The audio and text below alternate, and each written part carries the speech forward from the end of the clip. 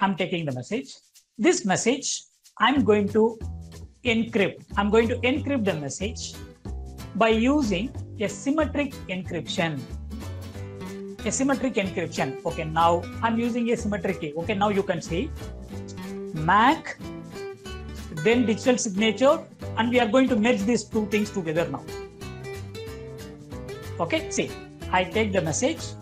The message is encrypted by using a symmetric encryption. Okay, a symmetric encryption means a secret key.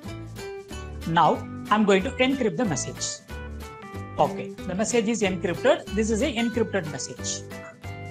Then I'm going to take the public key. Okay, I'm taking the public key. Okay, so the public key also I'm going to encrypt. Two things we encrypted.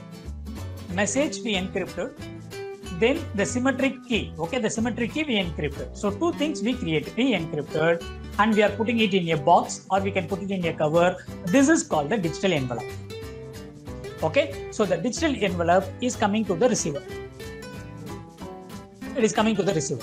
Now, the receiver got two things. He got the encrypted message and he got the encrypted symmetric key. Both are encrypted. Now, if I want to decrypt this, means I need this key. So without this key, I cannot decrypt it. Now, this is the encrypted key. This key I'm going to decrypt.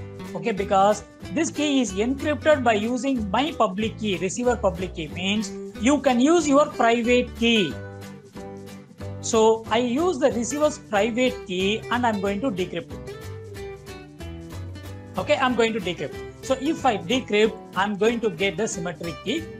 Now the symmetric key will be used for decrypting the message. I'm going to get this message.